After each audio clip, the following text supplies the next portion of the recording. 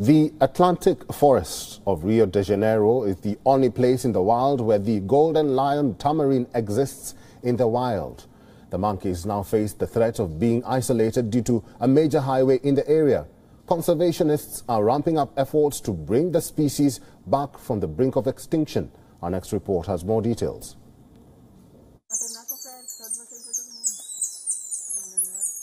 This is the golden lion tamarin. It is only in the Atlantic forest of Rio de Janeiro where this group of monkeys still exists in the wild.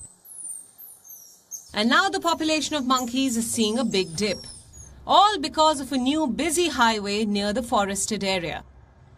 Today we can say that we have something like 2,500 animals in the wild. So in terms of number of animals, it's quite an important achievement. On the other hand, in the 2014, our census identified something like 3,700 animals. That means from 2017 until today, after the arrival of the yellow fever, we had for the first time a decreasing of the population, and this called us the attention very much.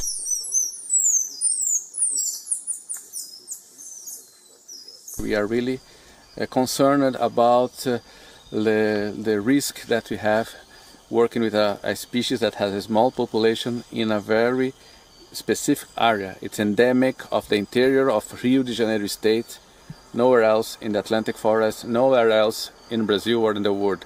This is the only place in the world where we have the golden lion tamarin in the wild.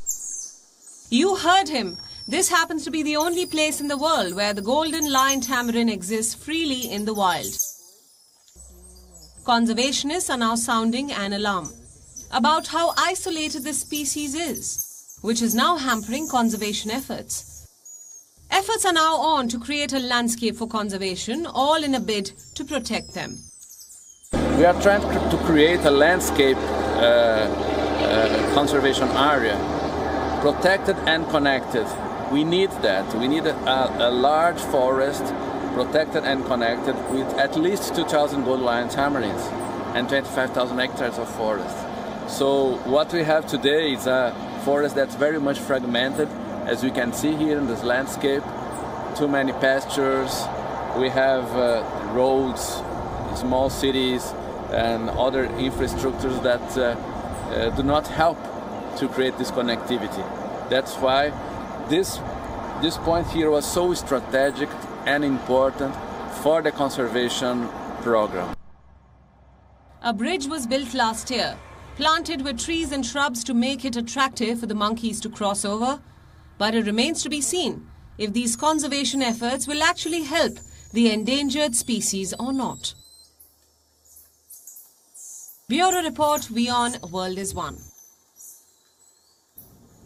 WION is now available in your country. Download the app now and get all the news on the move.